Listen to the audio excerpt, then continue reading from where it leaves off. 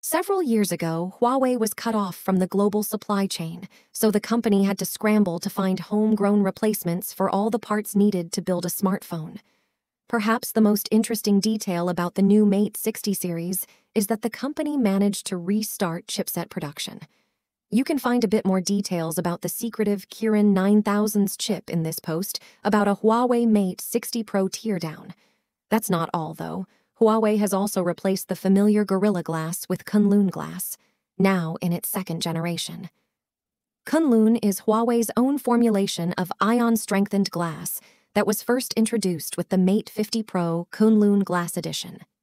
Now, the formula has been improved for the 2023 generation. How does that hold up to the Corning glass?